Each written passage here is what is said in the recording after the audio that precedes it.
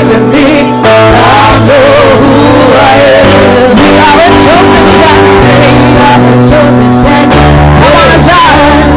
Your Lord wants to show His excellence. What I require for life, what I require for life, God has given me. I know who I am. I know who God says I am. Where He says I am. Where He says I'm not. I know who I am. I know who God says I am. Where He says I am. Where He says I'm not.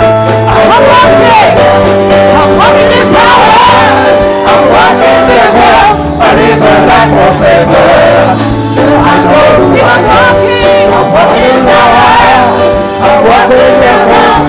I live a life of favor. I know who I am. Take a look at me, I'm a wonder. It doesn't matter what you see now.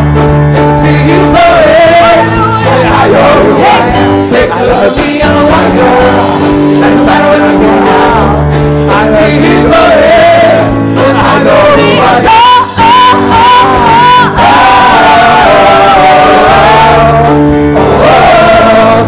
I know who I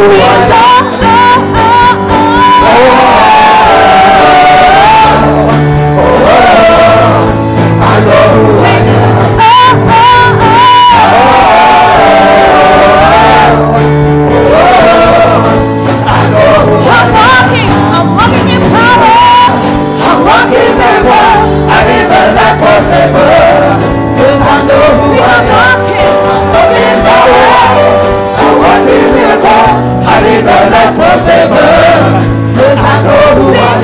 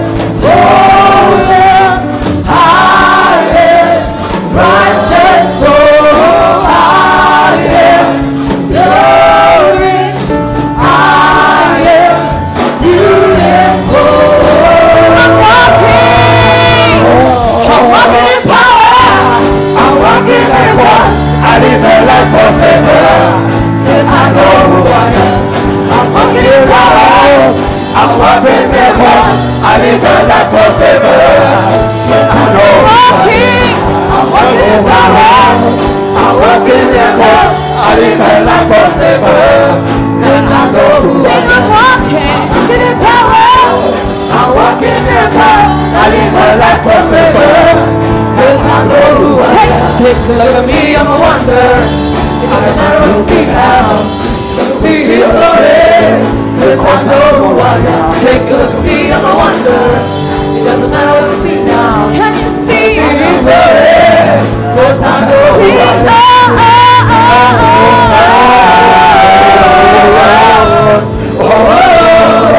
I know who I am.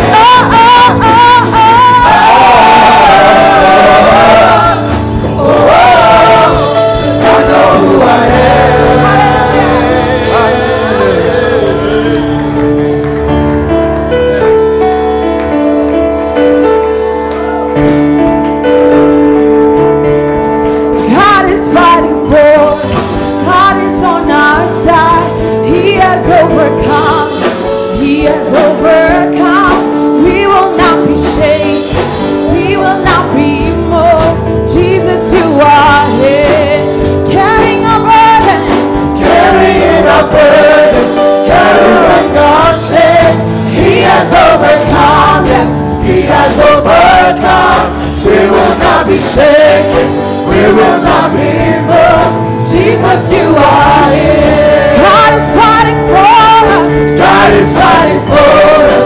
God is on our side. He has overcome us. He has overcome. We will not be shaken. We will not be moved. Jesus, you are here. Carrying our burdens. Carrying our burdens. Traveling our shame. He has overcome, yes, He has overcome. We will not be shaken, we will not be moved. Jesus, you are here. Sing hallelujah. the resurrection power of Christ, alive in me, and I am free. In Jesus' name, I will live, I will not die, I will declare that you are in Christ revealed, and I am here in Jesus' name. God is fighting for us, God is fighting for us, God is on our side. He has overcome us, we have overcome. We will not be shaken, we will not be moved. Jesus, you are here, carrying our burden, covering our shame. He has overcome us, He has overcome. We will not be shaken, we will not be moved. Jesus, you are here. I will not die. The resurrection power of Christ, alive in me, and I am free. In Jesus' name,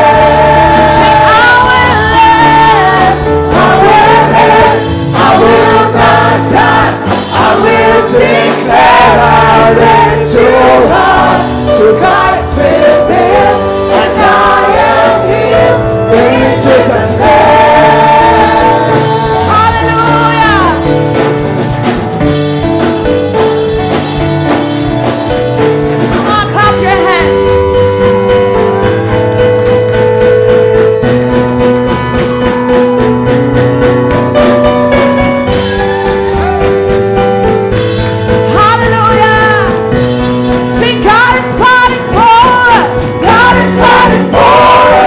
Pushing back the darkness, lighting up the kingdom that cannot be shaken. In the name of Jesus, enemies defeated, and we will shout it out, shout it out. God is fighting for us, pushing back the darkness, lighting up the kingdom that cannot be shaken. In the name of Jesus, enemies defeated, and we will shout it out. Say God is fighting. God is fighting for us, pushing back the darkness, lighting up the kingdom that cannot be shaken. In the name of Jesus, enemies defeated, and we will shout it out, shout it out. I will live, I will not die. The resurrection power of Christ, alive in me, and I am free. In Jesus' name, I will live, I will not die. I will declare that you are Christ revealed, and I am healed. In Jesus' name.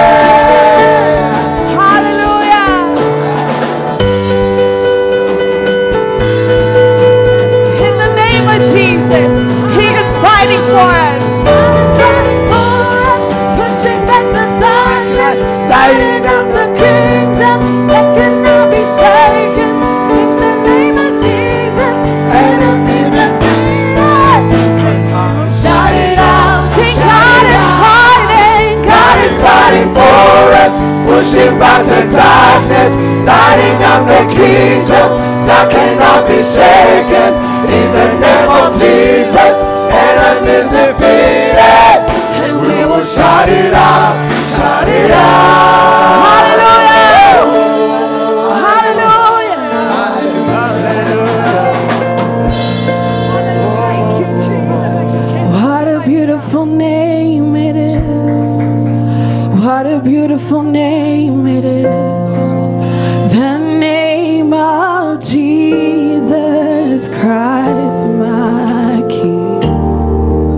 What a beautiful name it is, nothing compares to this. What a beautiful name it is, the name of, sing what a beautiful name, what a beautiful name it is.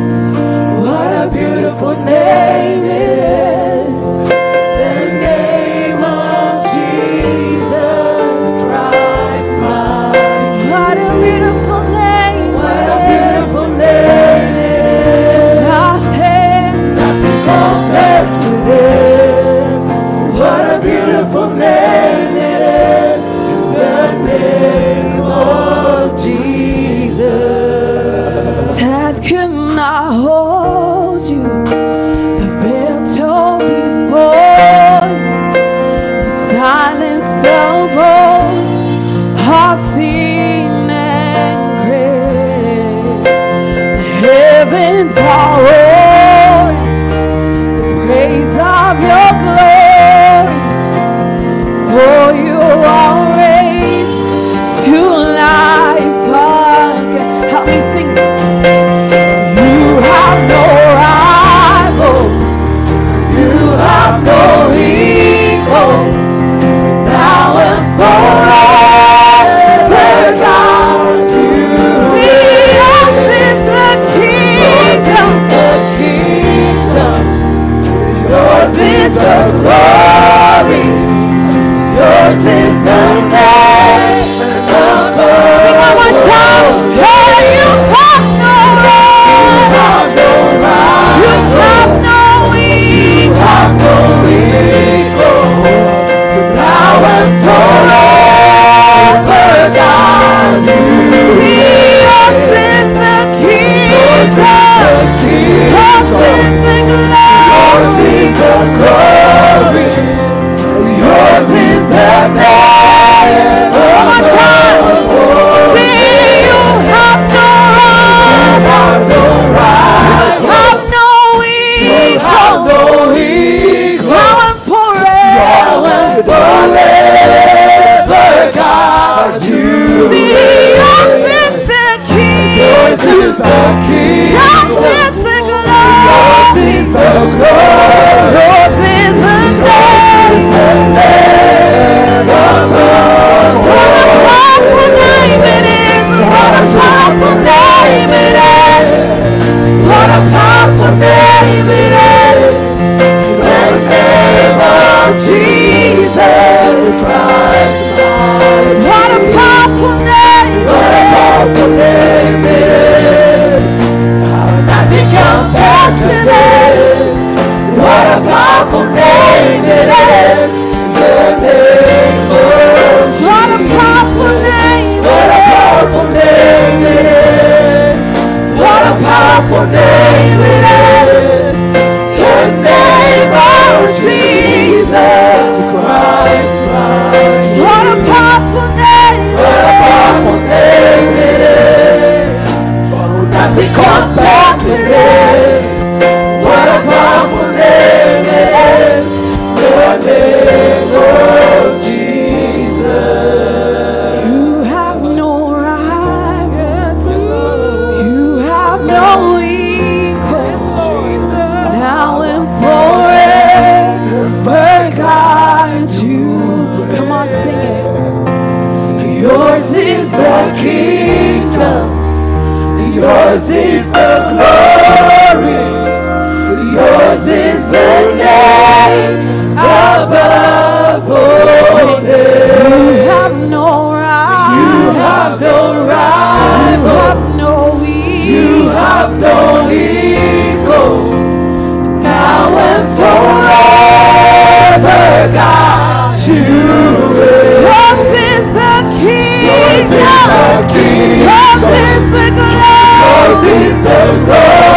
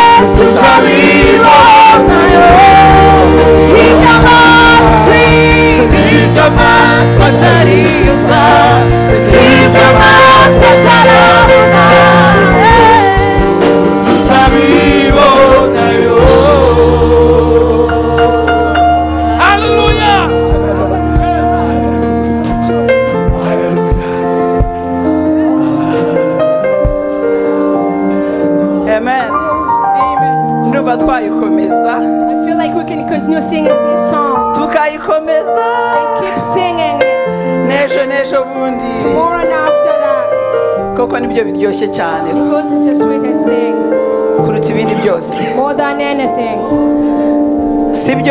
Isn't it that true? Those who were here on Friday, those who were on prayers yesterday, we saw it. Am I lying? Do you know why we're beaten or put down? It's because sometimes we're in a place that we're not supposed to be. A place that we're supposed to be, we don't want to be there. So that's why we get here beaten up. Amen. Amen. Isn't that the truth? iyo wumva sweet Jesus in your mu matwi yawe ukumva all the time wumva sweet Jesus. For the time you hear this Sweet word, Jesus. sweet Jesus, sweet Jesus, umuntu aragutuka ntubyumve someone can spice you and you cannot even kubera ko ufite understand. umuntu ukunda cyane. Because you have someone that you love more than anything.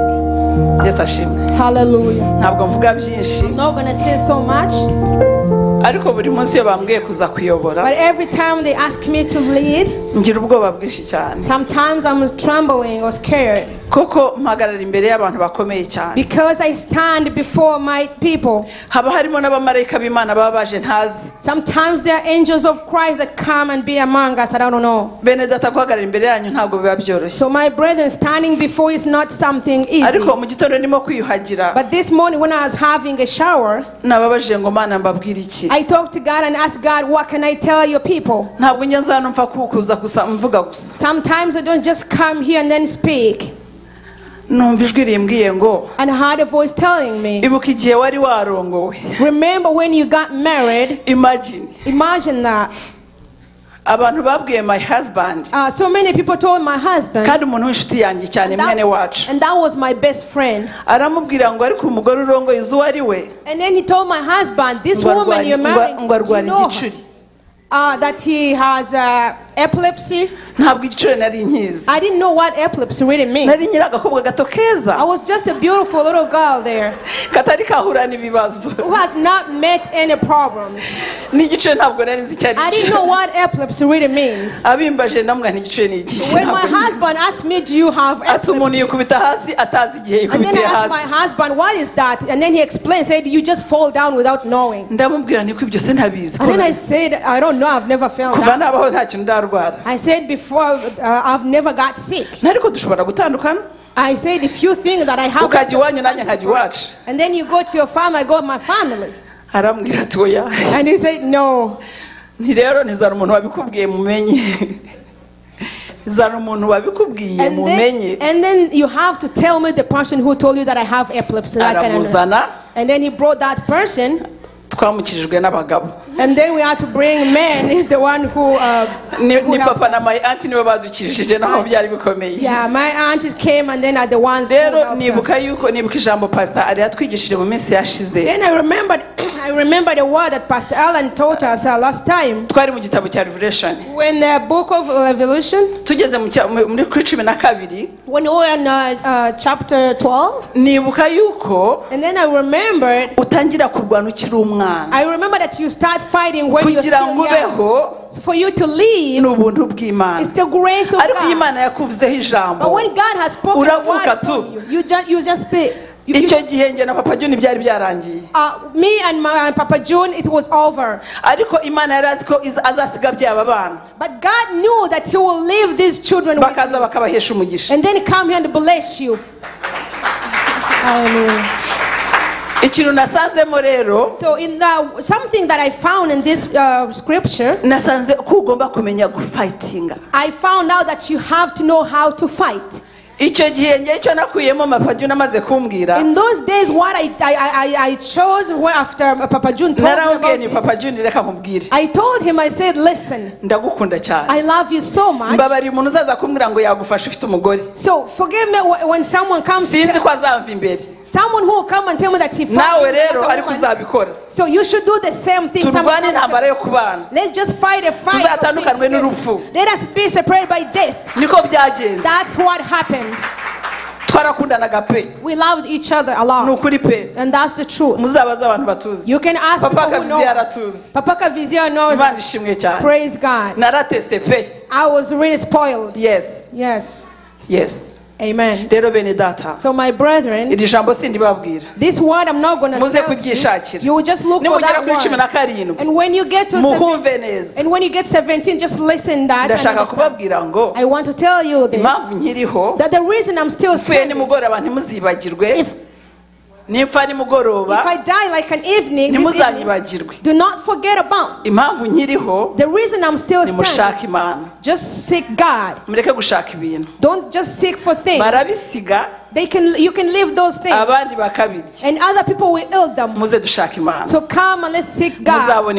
You're gonna see your reward. Praise Jesus. Praise Jesus. Let's all greet each other here. Stand up and we can greet each other. Come on, stand up and greet each other.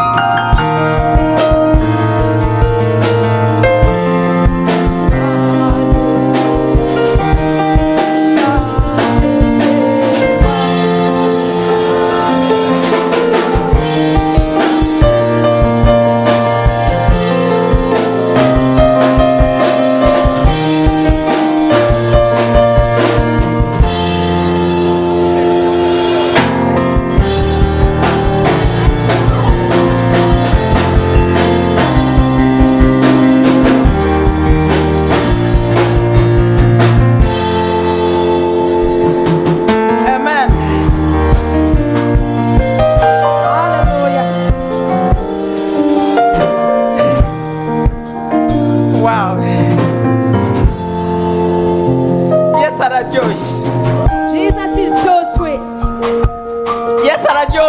Jesus is so sweet. Sweet Jesus. Me, I call him sweet Jesus.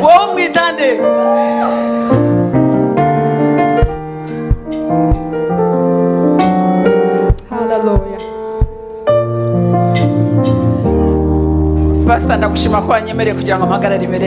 I thank you, Pastor, that you allowed me to stand before you. So that what God spoke about me can be fulfilled. And I thank you, all the leaders of the church, that I come before you to have trust in me, so I can talk to you. We welcome our visitors, the visitors among us. Can you stand up so we can greet you? We love visitors. If we don't have visitors among us, then we have to awaken ourselves. We have to invite guests. Amen. Amen. We welcome those following us online. There are so many people follow us online. Sometimes they call us and tell us. When we leave here and go in another state, they still tell us that they always follow us. Amen. Amen. May God bless you. May God bless you also. Whatever we'll be sharing here, may you also receive it. Amen. Amen.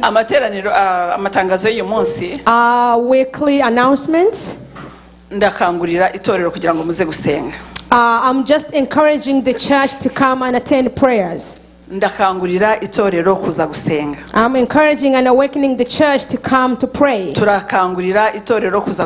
All the church, we're asking you to come and pray. On Wednesdays we have services, but we always invite everybody. Please come and let us pray. And bring your children as well. Don't leave them back. Amen. Amen. I'm not just commanding this. I'm just telling you and informing you. Amen. On Thursday it's an intercession. They will project come and let us intercede for the church. Intercede for the people of God. There are so many things that are fighting us. They don't want us to leave. But if you pray, God will fight for you. So I'm awakening the church to come so we can pray. On Fridays, we have overnight prayers. It's been so many times that we're praying. Just one person or two people, but we have just awakened ourselves. On Friday we are so many and we're not going to stop again. Sometimes God give you a break so you can think and examine yourself. Amen. umuriro ugiye kwaka. So there will be fire that is going to be lighting in Zion Temple in this city. Nahoze ndimo kureba community cyari cyo mu gitondo. I was looking at what a community means. Usanga ni ikintu gikomeye cyane. And then I found out that it's a very big thing. Dufite uruhare rwo kurinda mugenzi wawe. We have an obligation to take care of your brother. Ntabwo uzamurindisha amaboko yawe. You cannot protect your brethren just with your hands. Ariko nitujya ku mavi, but if we bow down, Imana izakora ibitangaza. And then pray, God will do miracles. Hari umwana wigeze kuza hano kwa gatanu. There was a child who came here on Friday. Twari twicaye hano turimo gusenga. We were seated here praying. Umwana w'umukobwa yaragiye kwiyahura. And this child wanted to commit suicide. Agiye kwiyahura aravuga ati ikintu cyankiza na ahantu basenga nibo bankiza gusa. Before he wanted to commit suicide, he said, I want to be in a place where people are praying. Ngo yumva ashaka itorero risenga ayo masaha yumva nta rindi kiretse zayo. And he tried to think what kind of a church can be praying at that time. And he knew it was Zion Temple, and then his father brought him. And then she told us things that she confessed, and then God received salvation, and she's beautiful. In July she'll be getting married. She has a wedding. But the devil wanted to kill her. Come and pray. Come and pray. Especially those who have families. It's very, very hard to see your own child taking you to the court, bringing you in a court, and then you just sit and you feel like it's okay. Please come. You will come willing or unwilling.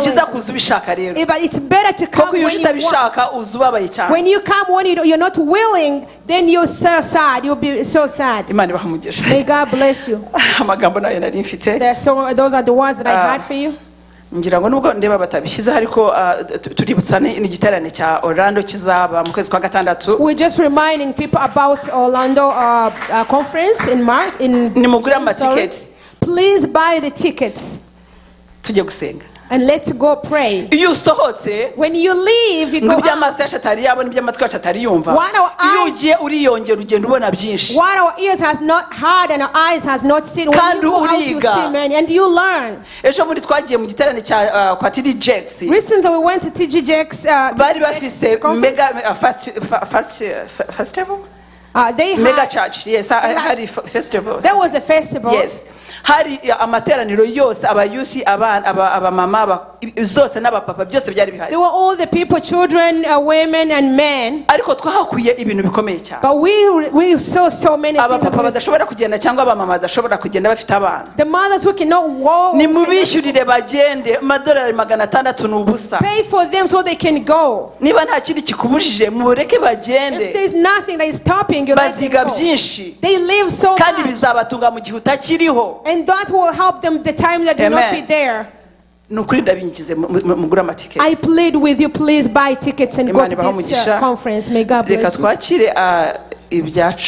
We'll be receiving our tithes and offerings. But I need to say about this word. We're not looking for your money. Oh yeah. No. It's not the money that we need. Let's read in Romans chapter 12 on verse 1. Romans chapter 12 on verse 1. It's not the money that we're asking for.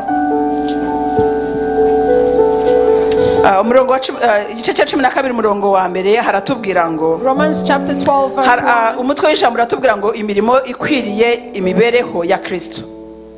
Noneho umurongo wa mbere ukatubwira ngo nuko bene data ngo ndabingingira kubw'imbabazi z'Imana ngo mutange imibiri yanyu ibe ibitambo bizima byera byishimwa n'Imana ariko kuyikorera kwanyu gukwiriye.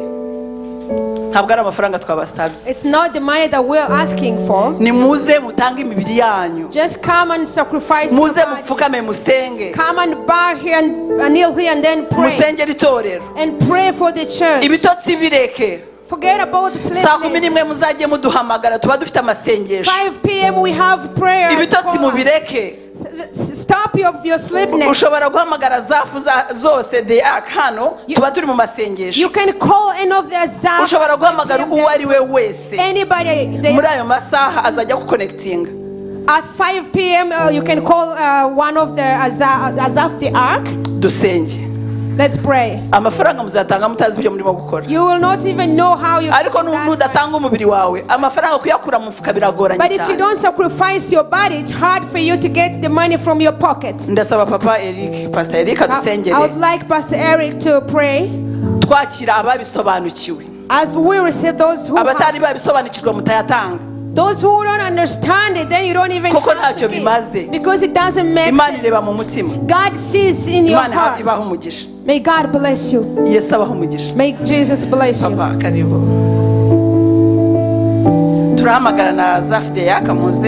would like to ask Azaf the Ark to minister as we give the offerings.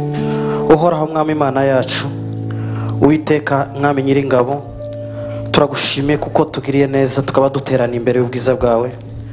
Mana duterane bwawe bwera. Turagushimiye kuko watugiriye neza tukaba turonse umwanya kugira ngo tubaha twebwe twese. Abo wagiriye neza baje kugushima baje kugushimira. Ndetse mwami Imana yacu bamwe bazanye n'amaturo kugira ngo baguture kubyiza ko dukorera. Ku maronko uhora turonkera mwami Imana yacu. Rero data ngaho abashumba n'abashumbakazi bagiye kurambura ibiganza byabo bagutura amaturo. Uwiteka Mana ugasanire bose, ugasanira imitima yabo, ugasanira imiryango yabo, ugasanira aho baronkera, ugasanira aho bakura, ugenda uhongerera. Tuzi neza kuko kuba gukorera ngo ntawe uzakorwa n'isoni. Mwami Imana yacu ubagwizirize, ugwize mu nzira zose aho baronkera. Ubitaho mwami Imana yacu. Hasigaye amaturo abo bashumbakazi bawe n'abashumba bagutangiye azagire umumaro mu nzu yawe. Icyo azakora cyose mwami kizagaragara kigasaniwe. Urakoze kuko Uwiteka Imana yacu itajibura kugira neza abakwizeye n'abakwiringiye. Turagushimiye kubwiziza ukomeza kudukorera. Ituro ryawe mwami rizagira umumaro, uribika hatagira ingesire nyenzi aho umujura n'umwononyi atabasha kugera. Turagushimiye kuko ukomeje kutugwiziriza imigisha. Niko ijambo ryawe bivuga ngo tukugeragereje bikeya turebe ukuntu uzagomorera imigisha ku bwacu. Urakoze kuko ukoze ibikwiriye. Urakoze kuko tugasaniye ni mu izina rya Yesu tubisabye. Amen.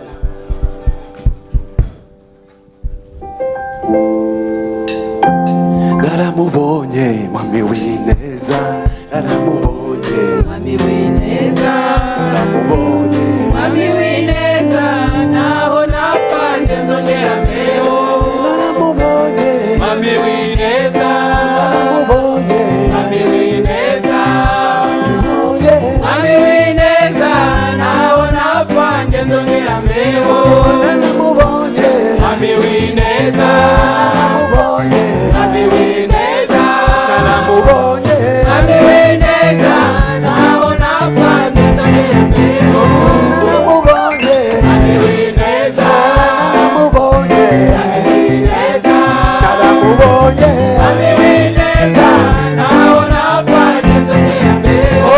naramubonye mami wineza, naramubonye mami wineza, naramubonye mami wineza, naho napfanye nzongera mbeho. naramubonye mami wineza, naramubonye mami wineza, naramubonye mami wineza, naho napfanye nzongera mbeho. genda mushima wineza, akwiye ishimwe mami wineza, icyubahiro mami wineza, naho napfanye nzongera mbeho. naramubonye mami wineza, naramubonye mami wineza, naramubonye mami wineza, naho napfanye nzongera mbeho. naramubonye mami wineza, naramubonye mami wineza, naramubonye mami wineza, naho napfanye nzongera mbeho. Uwiteka Mana duhaye icyubahiro izina ryawe kuko ari uyu munsi wa none duhagaze imbere yawe. mwami data twese dushyize izina ryawe hejuru mwami Imana yanjye Uwiteka dore twegereye mwami intebe yawe tugiye kuzamura icyubahiro cyawe ndakwingize mwami wakire Uwiteka Mana iri turo ryiza mwami tuzanye imbere yawe urishime uryishimire Uwiteka nyiri icyubahiro urakoze papa wiza urakoze mubyeyi wacu urakoze inshuti yacu urakoze muyobozi mukuru ishimire ibi ryawe icyubahiro kibi cyawe ni mu izina rya Yesu dusenze kandi twizeye amen amen.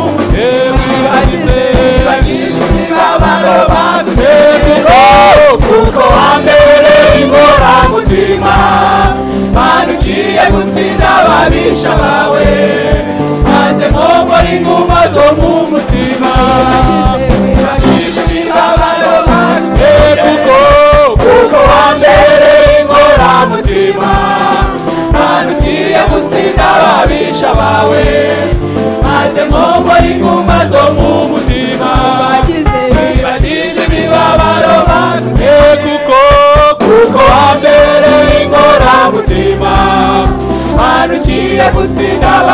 ababisha bawe maze ngombori kumazo mu mutima bagize imibabaro baguteye ukomere inkoramutima manukiye gutsinda ababisha bawe maze ngombori kumazo mu mutima bagize imibabaro baguteye.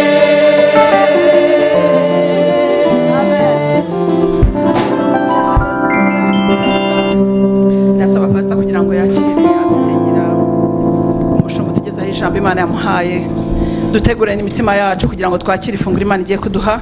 Imana ibampera umugisha. Uwiteka Mana nyiricyubahiro Mana data twese uhoraho uri umwami wacu niwo tugaburira mwami ari ifunguro risanzwe na n'uyu munsi ugiye kutugaburira uyu munsi wa none Mana. Rero tuzanye imitima yacu mwami duciye bugufi turakwinginze Mana reka uze Mana uduhe ifunguro ridukwiriye Uwiteka riduhaza Uwiteka nyiricyubahiro Mana. Rero ndakwereka umugaragu wawe mwami ugiye guhagarara imbere y'ubwoko bwawe Mana. Ndakwinginze Mana data twese umukoreshe nk'uko wabigambiriye Mana. Data twese umugire neza data twese natwe tugirirwe neza. Urakoze papa urakoze nyiricyubahiro ni mu izina rya Yesu dusenze kandi twizeye amen.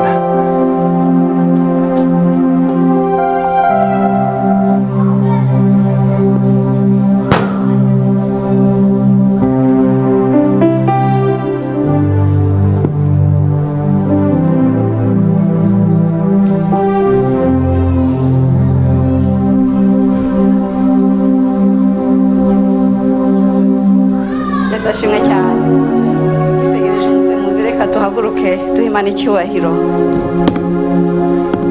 twongere dufatanye kuyihimbaza amen.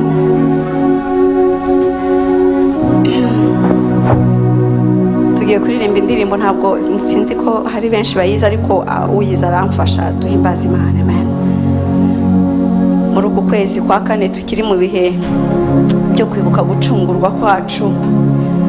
Uku kwezi kwa kane n'ukwezi nanone twibuka imbaga y'abantu y'abatutsi bazize itsemba bwoko ryabereye mu Rwanda muri 1994. N'ukwezi gukomeye cyane amen. Ariko nakunze insanganyamatsiko bahaye uku kwibuka baravuga ngo twibuke twiyubaka.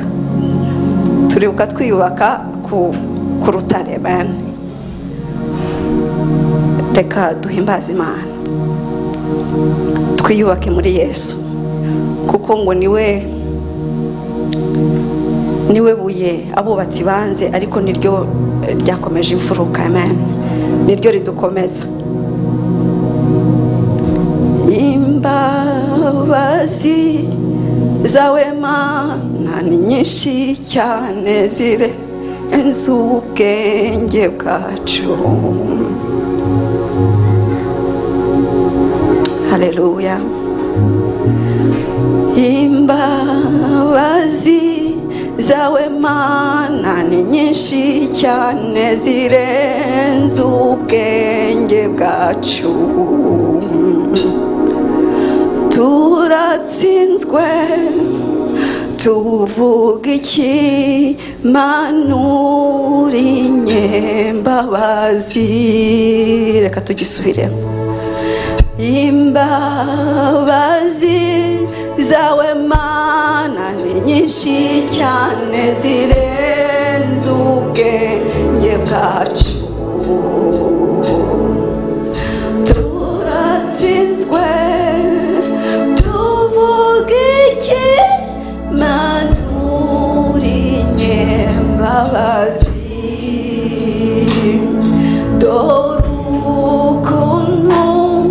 Wababajwe n'amafuti y'umwana w'umuntu.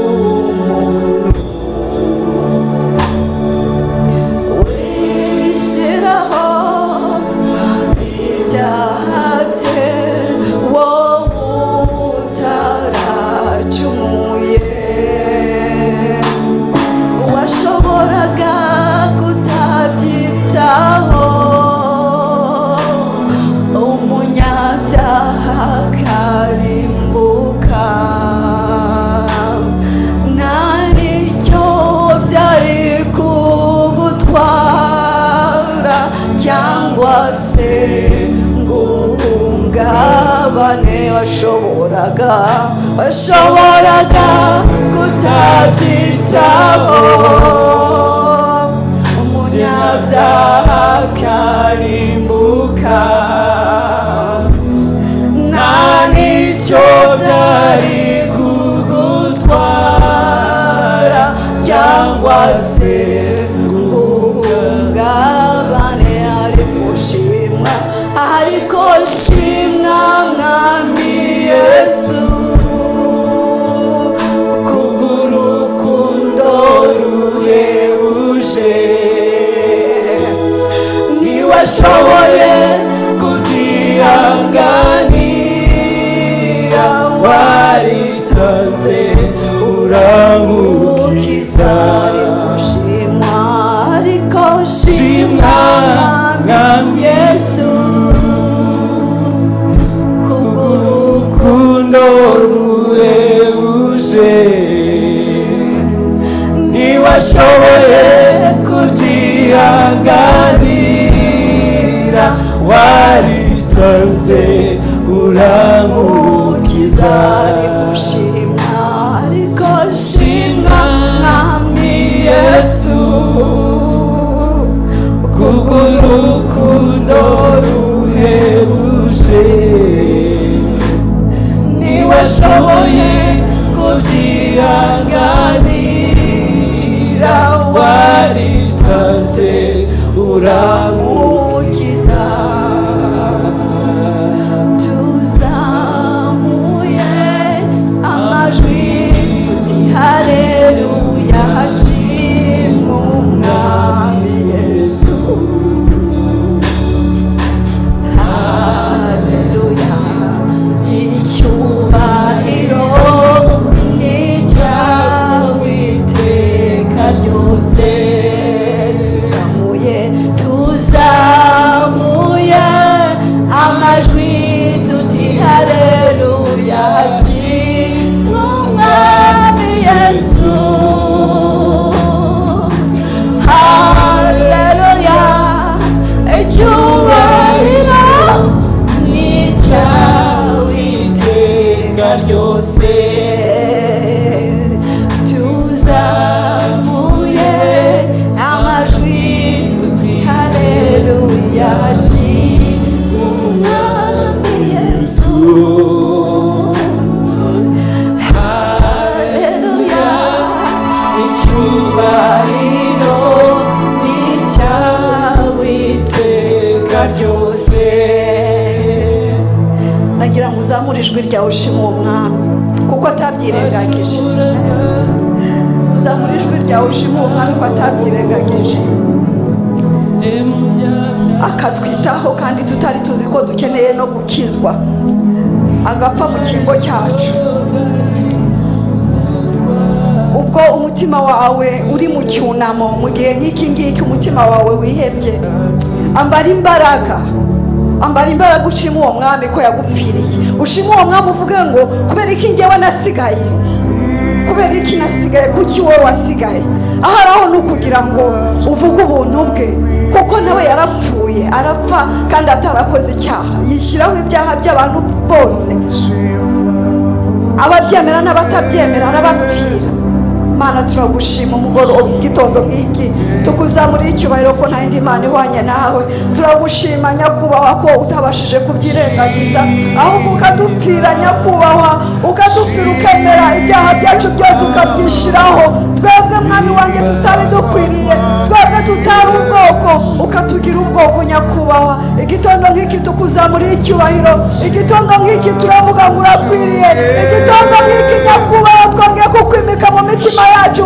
igitondo nk'iki Uwiteka twongeye kukubakiraho ibuye rikomeza ridukomeza oh Mana duciye bugufi tukuzamurira icyubahiro nyakubahwa mweretse iri teraniro ryose ndakwinginze Uwiteka Mana ikomeye ngo ijambo ry'uyu munsi wateguye kunyuza mu kanwa databuja nasama wowe wivugire maze uhaze ubwoko bwawe Uwiteka Mana ikomeye ugira icyo urema mu buzima bwabo nyakubahwa kuko ni wowe ugira icyo urema kandi ngo wakirema kigakomera muhaye byose kuko uri byose Uwiteka Mana yacu reka icyubahiro n'ikuzo bikomeze kuba ibyawe none n'iteka ryose mu izina rya Yesu Kristo umwami wacu amen mwicare mu bwiza bw'Imana.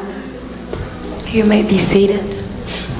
Uno munsi nagira ngo dusangire ijambo rivuga ngo ubwiza bw'umwami Yesu Kristo wazutse nk'uko Yohana yamubonye ari ku kirwa Ipatimo. Today I want to talk about the word of God that says that speaks regarding how Jesus Christ was resurrected according to how John saw him. Turasoma mu gitabo cy'ibyahishuwe igice cya mbere kuva ku murongo wa mbere kuva ku murongo w'icyenda kugera ku wa 20. Let's read the book of Revelation chapter 9 kuva ku murongo w'icyenda igice cya mbere kuva ku murongo w'icyenda. Chapter 1 from Revelation book chapter 1 verse 9 kugeza ku wa 20. Verse 20. Amen. Amen. Reka dusome mu izina rya Yesu.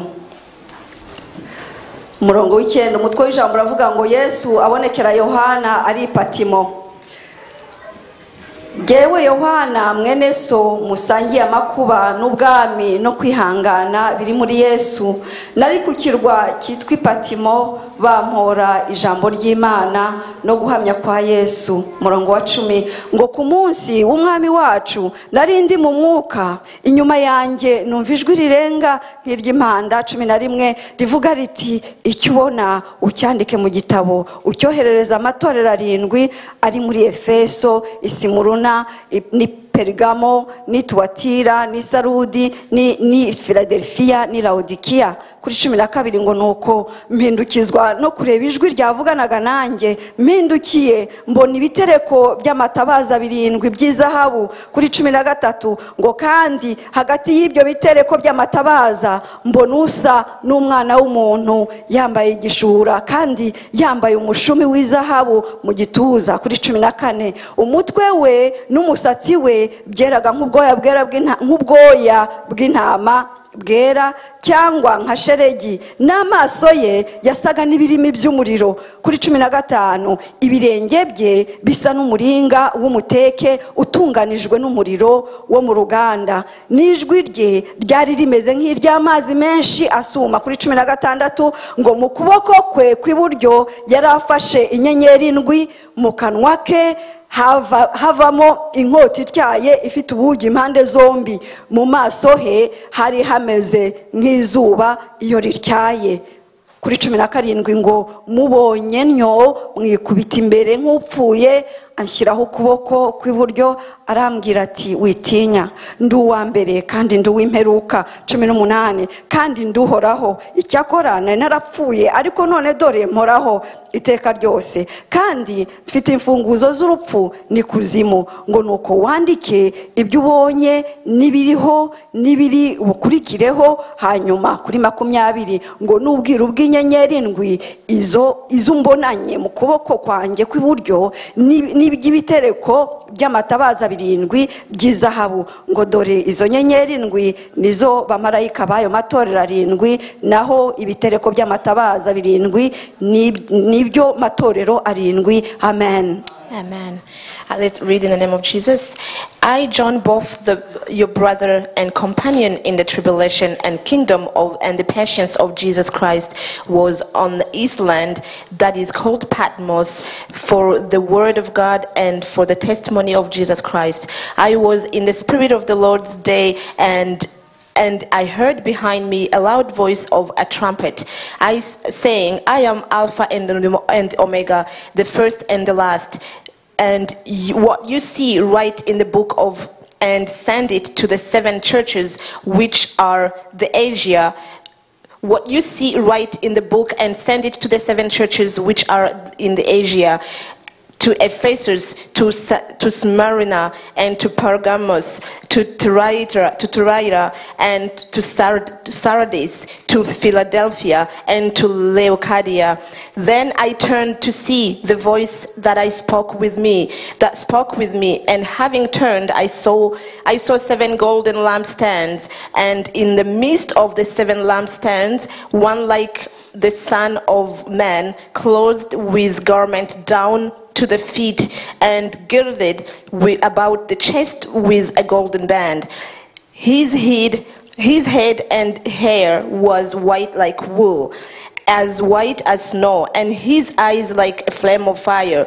His feet were like fine brass, as I refined in the furnace, and his voice as the sound of many waters. He had in his right hand 7 stars. Out of his mouth went a sharp two-edged sword, and his countenance was like sun shining in his strength. And when I saw him, I felt at his feet as dead. But he laid his right hand on me, saying to me, "Do not be afraid. I am the first and the last. I am he who lives and was dead, and behold, I am alive forevermore. Amen, and I have the keys of Hades and death. Write the things which you have seen, and the things which are in the things which will take place after this." On 20, the mystery of 7 stars are which you saw in my right hand, and the 7 gold lampstands are the 7 stars are the angels of the 7 churches, and the 7 lampstands which you saw are the 7 churches. Amen. Yes, ashimwe cyane. Amen. Ishusho Yohana yabonye, ishusho y'umwami Yesu. The image that John saw when he was at Patmos place.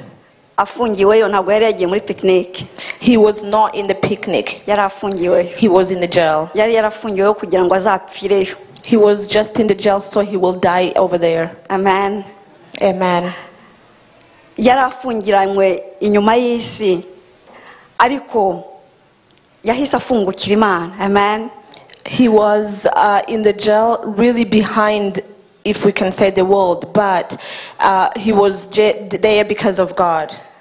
Bari baramujyanye kure y'abantu, kure y'itorero rye, amatorero yarebereraga yose, kure y'abavandimwe, kure y'ibintu byose, kugira ngo azicwe n'inzara, azicwe n'imbeho, kandi hari aho hantu barabahabaririzaga bakarinda bahapfira. Hari ahantu habi cyane.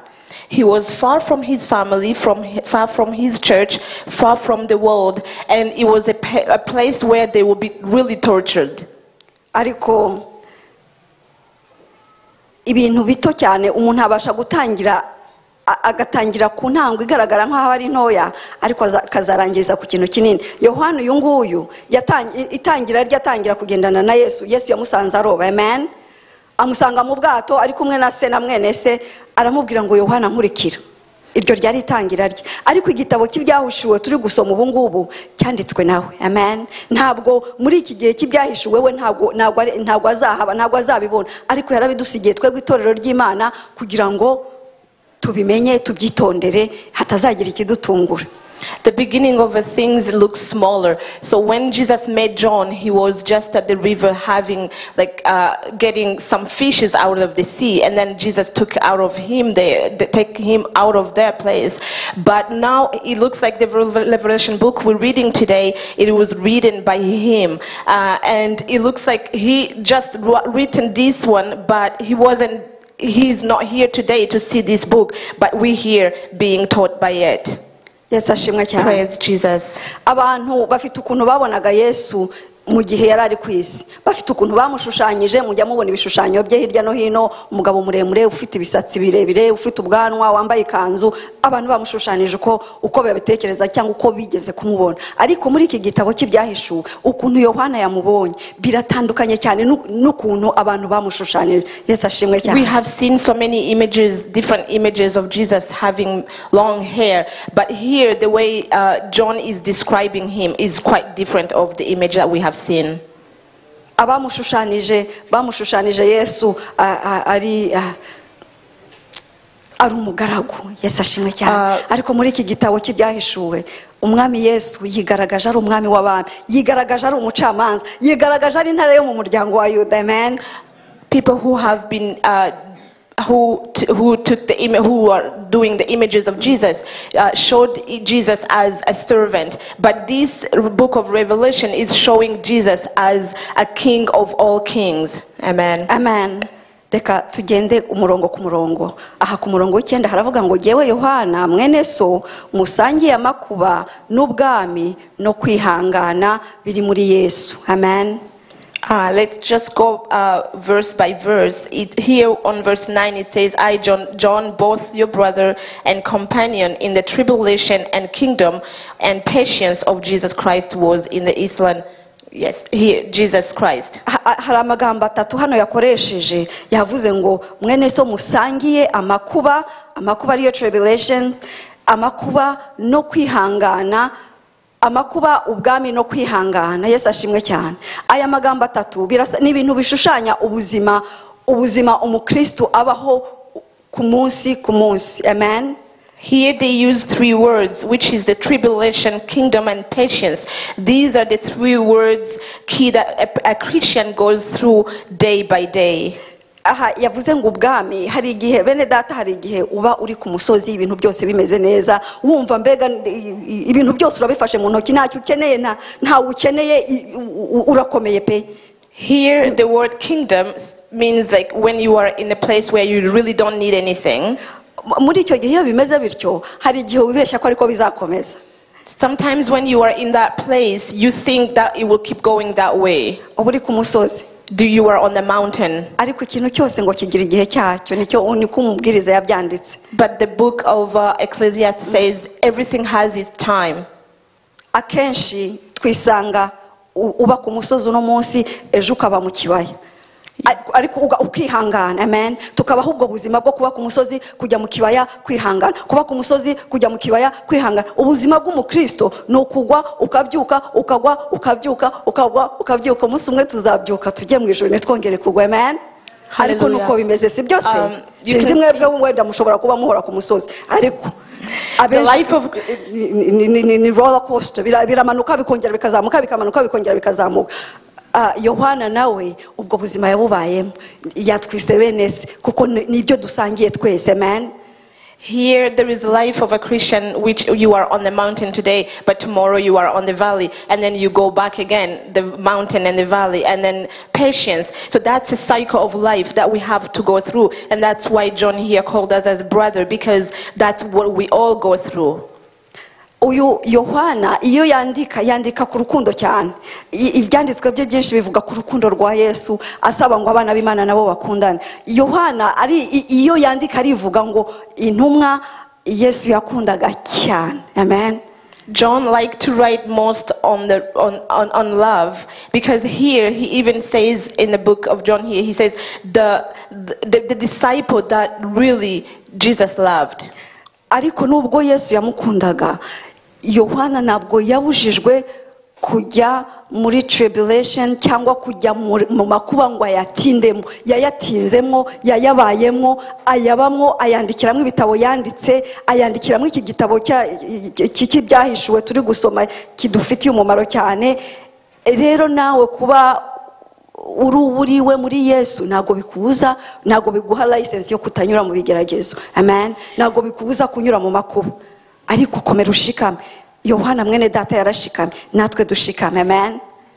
Here Jesus loved him so much but did not take him away from tribulations. So he was really in a big tribulations and he was tortured, and when he wrote this book of Revelation he was in that island of Patmos, but even though he was there, but Jesus loved him. So even for us, whenever we are in the tribulation, it doesn't mean Jesus doesn't love us, but we have to go through that cycle. Amen. Biratangaza cyane kubona abantu iyo turebye mu byanditswe byinshi muri Bibiliya usanga abantu bagiye bandika ibyanditswe bidufasha n'abantu babyanditse bari mu bihe bikomeye cyane. Ndahera nk'uyu Yohana wanditse iki gitabo ari imfungwa, ari mu nzu y'imbohe ategereje gupfa. Ndatekereza uriya mugabo witwa Mose yanditse biriya bitabo 5 ari mu ishyamba, ntago yaraguwe neza. Amen. ndatekereza Paulo yaratotejwe, yarashonje, yagize inyota, yambaye ubusa, yarakubiswe, hari igihe bamuteye amabuye bagira ngo yapfuye, bamukurubanira inyuma y'igisagara bazi ngo yapfuye, ariko yandika biriya bitabo byose tuzi ngo byanditswe na Paulo. Yesu ashimwe cyane. Mu makuba turakomera. Amen. Here I have seen people who wrote most of books that really help us.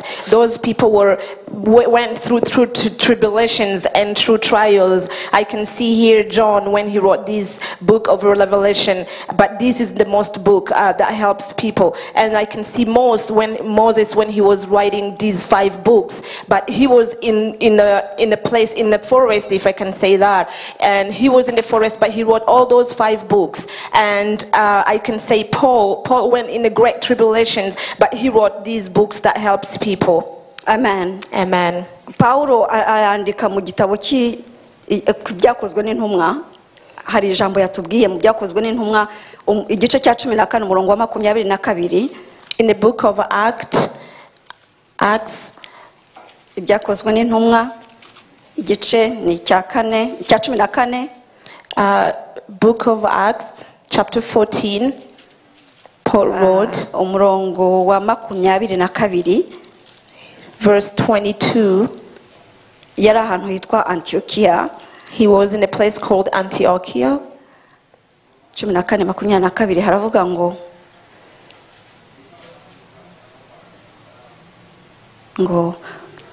umutwe w'ijambo uravuga ngo batera Paulo amabuye. Kuri 22 haravuga ngo bakomeza imitima y'abigishwa babahugura ngo bagumirize kwizera, bababwira uburyo dukwiriye guca mu makuba menshi niba dushaka kwinjira mu bwami bw'Imana. Amen. Amen. Here on verse 22 it says, strengthening the souls of the disciples, exhorting them to continue to the faith, and saying, we must through many tribulations encounter the kingdom of God. Into the kingdom of God. Amen. Yes, ashimwe cyane. Reka dukomeze gusoma mu byahishuwe. Twari tukiri ku murongo w'icyenda hano. We're going to keep going in Revelation chapter 1 verse 9. Ngo jewe Yohana mwene so musangiye amakuba n'ubwami no kwihangana biri muri Yesu, ngo nari ku kirwa cyitwa Patimo bampora ijambo ry'Imana no guhamya kwa Yesu. Umurongo w'icumi ngo ku munsi w'umwami wacu narindi mu mwuka, ngo inyuma yanjye numva ijwi rirenga nk'iry'impanda. Yesu ashimwe cyane. Amen. Iki gihe uyu mugabo yarafunzwe, ngo hari ku munsi w'umwami wacu. Ku munsi w'umwami wacu natekereje ko ari ku umunsi wa mbere w'icyumweru, kuri wa munsi umwami Yesu yazukiyeho. Amen. Here on verse 10 it says, I was in the spirit on the Lord's day, and I thought the Lord's day was the day where it was Jesus' day when he resurrected. Umunsi Yesu yavukiyeho ngo hari ku wa mbere w'icyumweru, ku munsi w'umwami wacu. Ari wo munsi nk'uyu nguyu natwe twateranyeho uyu munsi wo ku cyumweru, Sunday, bawita umunsi wa mbere w'icyumweru. Amen. The Lord's day is compared to the first day of the week, like the Sunday we have today. It's called the first day of the week. Rero uyu mugabo Yohana yari afungiwe muri gereza, wenda nta n'amatara yari ahari, ariko Yohana yarateranye. Ndi gutekereza ko yateranye wenyine, kuko n'umunsi yari asanzwe ateranaho. Amen. Akiri kumwe nabe, akiri mu itorero rye yarateranaga kuri umunsi ku munsi w'umwami. Rero nibaza ko nicyo gihe nawe yaragurutse cyangwa aho yaraboheye aravuga ati ndaterana mu mutima wanjye, ndaterana, araterana. Amen. Nibyo nivugiye, nago byanditswe hano, ariko niko mbyumva. Nawe buriya hari ukuntu umwuka ashobora kubigusobanurira. Amen. Here, as my understanding, I understand that it was the first day as a Sunday. So that means he really gathered as he was used to be gathering on Sundays. So he went. That's how I understand. Maybe let the Holy Spirit guide your understanding as well. Ariko ni gitangazo hunda abantu bo mwisi yo bari mu nzu z'imbohe bariheba bakarira ariko yarateranye. Noneho ngo ndi mu mwuka, mu guterana kwe yagiye mu mwuka. Amen. Hallelujah. So here he was in the spirit, and that was the day he gathered. So most of the time when we are in the tribulation, when we are having trials, it's hard for us to gather. But he really gathered no matter what. Ari mu mwuka, and he was in the spirit. Aha, kujya mu mwuka ntago kwari ukujya mu bitotsi. Nabigereranije n'ahantu nigeze gusoma menya ari mu byakozwe n'intumwa 10:10 aho Petero yagiye mu mwuka asinziriye ngo ategereje ibyo kurya ko bishya bariho barateka, noneho ngo ajya mu mwuka ngo abona Imana imumanurira ibintu by'ibisimba bitandukanye biri mu kintu cy'igitebo ngo nabirye. Yari mu mwuka, ntabwo yari asinziriye, byasaga naho ari inzozi, ariko yari mu mwuka. Uyu mugabo nawe Yohana yagiye mu mwuka. Amen. Amen. Here it reminds me when I read book of Acts 10:10, when Paul was in the spirit. He was really in the spirit, but he was waiting, and he was thinking of people cooking, and then he saw God sending things that he can eat, but he was just in the spirit. Kuba mu mwuka bya Yohana byatumye abasha kubona ibintu atashoboraga kubona ari mu mubiri. Yesu ashimwe cyane. Being in the spirit of John, he made him see things that he could not see when he was in the flesh. Yabaye mu mwuka bivuga ngo yagiye mu isi y'umwuka. Mu isi y'umwuka hari ibintu bigaragaramo bitajya bigaragara mu isi y'umubiri turimo. There is things that really can be seen in the spiritual realms that we cannot see when you are in the physical spirit. Amen. In the physical world. Amen. Ari mu mwuka Imana yamujyanye yamufatishije nabyita nka direction ebyiri. Yamujyanye mu ijuru, irangije imujyana mu gihe kizaza cyangwa kazoza, muri future. Abona ibintu atazabamwo, ibintu bizaba mu gihe kizaza, ari cyo gihe dushobora kuba turimo cyangwa bazadukurikira bazabamo. Amen. To see here when he took two ways. God showed him two ways, the ways of heaven and the things that will happen in the future when he would not be living. He would not live in those things, but he could see things that will happen, which we have them here. Amen. Amen.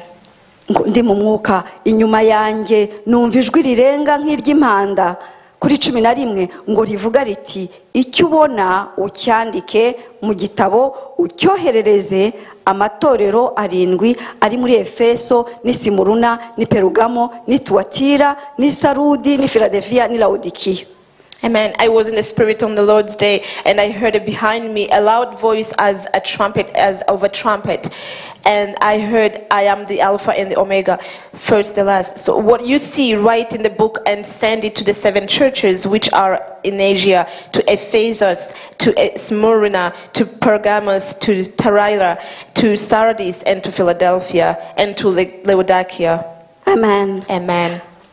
Irihishurwa Yesu yeretse Yohana, yararimweretse kugira ngo aryandike mu gitabo, noneho aryoherereze amatorero 7 ari aya ngaya bavuze. Ntago yaryanditse ngo arigumana ariwe, ariko yaryandikiye amatorero 7. Ayo matorero 7 nayo afite icyo avuga, bishobora kuzaba indi nyigisho, ariko irihishurirwa yaryanditse kugira ngo itorero nk'iri ryacu naryo riribone, hanyuma ribyitondere, ribigenderemo, ritegereze, ryihanganye. Amen.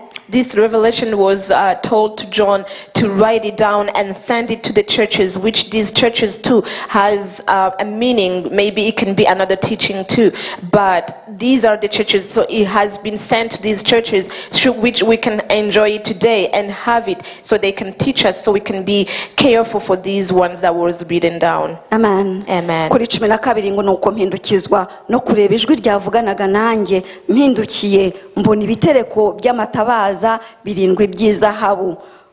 And when I saw him, I felt at his feet. On 17. 12 ngo nuko mpindukizwa no kureba ijwi ryavuganaga nanjye, mpindukiye mbona ibitereko by'amatabaza 7 by'izahabu. On 12 it says, then I turned and see the voice that spoke with me, and having turned I saw 7 gold lampstands. Amen. Ibyo bitereko by'amatabaza birindwi birasobanuka ku murongo wa 20 ijambo riratubwiye ngo ni amatorero arindwi. Amen. These 7 gold lampstands, it's being explained here on verse 20. It says that these are the 7 churches. Kuri 13 haravuga ngo kandi hagati y'ibyo bitereko by'amatabaza mbona usa n'umwana w'umuntu yambaye igishura kandi yambaye umushumi w'izahabu mu gituza. And in the midst of these 7 lampstands, one like the son of a man, clothed with a garment down to the feet and girded about the chest with a gold band. Amen. Reka dusubire kuri 12 gatoya tuvuge kuri aya matabaza ngo nuko mpindukizwa no kureba ijwi ryavuganaga nanjye mpindukiye mbona ibitereko by'amatabaza birindwi by'izahabu. Ibi bitereko by'amatabaza birindwi by'izahabu ndi gutekereza ko byariho urumuri. Ni ibitereko by'amatabaza mu by'ukuri tabaza utaricanye ntabwo ryazaho urumuri. Ni ibitereko by'amatabaza. Rero ndi gutekereza ngo byari biriho urumuri. Amen. Kuri 13 ngo kandi hagati yabyo noneho turabona position y'umwami Yesu. Hagati y'ibyo ayo matorero arindwi yari muri iriya migi twavuze hano hejuru, yarakoze ikintu kimeze nk'umuzingi. Amen. Umuzingi ufunze, noneho umwami Yesu ari hagati yayo. Amen. Nago yari inyuma, nago yari ku ruhande. Umwami Yesu yari hagati, yagaragaye yari hagati mu matorero cyangwa mvuge ngo hagati mu itorero. Here, these 7 gold lampstands means they were lightened. They had the light on them. But here on 13, it says Jesus was standing in the midst of them, in the middle of them, in the middle of those churches. He was standing inside, in the middle of them. Amen. Amen. Umwami Yesu hagati mu itorero. Jesus in the middle of the church. Amatorero ariyo matabaza yose amutunzeho urumuri. In the church, and all of those churches are just putting the light on him. Umwami Yesu iyo ari hagati mu itorero rikamumurikaho bituma abari hanze bamubonaho. Amen. Babasha kumubona. When Jesus is in the middle of the church, in the midst of the church, and the light goes on him, that makes the world see Jesus. Noneho itorero rikura he urumuri noneho rimurikisha ku mwami. So where does the church get that flame or that get light from? No kuvuga ngo niba itorero ridafite urumuri ritamurika ngo rigaragaze Yesu. So that means if the church doesn't have the light that can show the light of Jesus, abantu bashobora kumubona. People cannot see him. Amen. Amen. Reka ngerageze kuvuga ubundi. Reka dusome muri Yohana igice cy'ikenda umurongo wa 4 n'uwa 5. Let's read the book of John. Yohana igice cya 4 cy'icyenda umurongo wa 4 n'uwa 5. Chapter 9 verse 4 and 5. Yohana igice cya 9 umurongo wa 4 n'uwa 5 haravuga ngo kuri 4 haravuga ngo nkwiriye gukora imirimo y'uwantumye hakiri ku manywa, ngo bugiye kwira ni igihe umuntu atakibasha gukora. Kuri 5 haravuga ngo nkiri mu isi ndi umucyo w'isi. Amen. Here verse 4 of chapter 9 in the book of John, it says, I must work the work of him who sent me while is the day. The night is coming when no one can work. As long as I am in the world, I am the light of the world. Amen. Amen. Umwami Yesu kuri 5 haravuze ngo nkiri mu isi ndi umucyo w'isi. Ibi yabivugaga igihe yari akiri mu isi. Amen. Mu mubiri akiri mu isi aravuze ngo ndi umucyo, nkiri mu isi ndi umucyo w'isi. Niyo mpamvu kiriya gihe umwami Yesu ahari nta matorero yari ahari. Amen. Here it birumvikana. umwami Yesu akiri mu isi nta matorero yari ahari, niwe wari itorero rigenda, niwe wagendaga amurika. Amen. Ariko kuri gatanu aravuze ngo nkiri mu isi ndi umucyo w'isi. Bivuga ngo igihe yavuye mu isi akajya mu ijuru, itorero rikavuka, itorero niryo ryasigaye reflectinga umucyo, uwo mucyo uri muri Yesu rikawureflectinga, rigaragaza Yesu, abisi bakamubona. Birumvikana? Ndi kugerageza mwihangane namwe mu byumve. Amen. Here I said on verse 5, it says, as long as I am in the world, I am the light of the world. Which Amen. Means when he was in the world, he was the walking church. He was the walking light. But when he left, that means the church has that light. And it's the world, the church that reflects that light to the world. Amen. Amen. Umucyo nagira ngo twongere tuvuge ku mucyo. None umucyo itorero rimurika kuri Yesu. Yesu uri hagati yaryo, abantu bakamubona hanze bagashima Imana. Uwo mucyo uva he? Nabonye ku Bakorinto ba kabiri igice cya 4 umurongo wa 6, nabonye ahantu itorero rikura umucyo. Reka tuharebe. I saw a place where the church get the lights from. Here. Abakorinto ba kabiri, book of 2 Corinthians, igice cya 4, chapter 4, umurongo wa 6 and verse 6.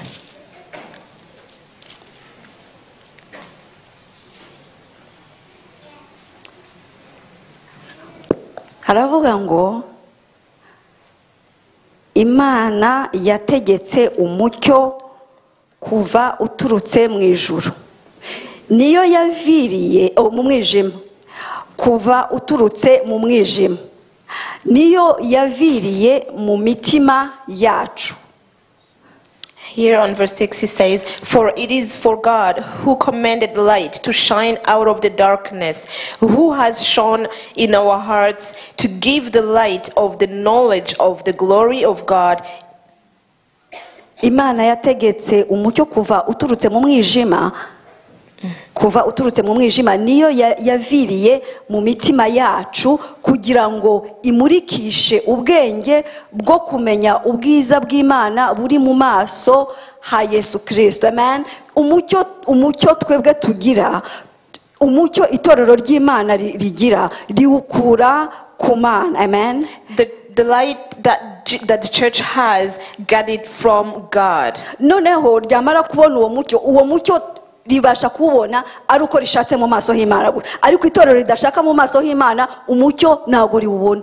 Amen. The church can only have the light of God when they seek his face, but if the church doesn't seek his face, it cannot have the light of God. Ngo uwo mucyo icyo tuwukoresha ngo kugira ngo imurikishe ubwenge bwo kumenya ubwiza bw'Imana buri mu maso ha Yesu Kristo. So we may see and have that light, so we may have the knowledge of the glory of God in the face of Jesus Christ. Amen. Amen.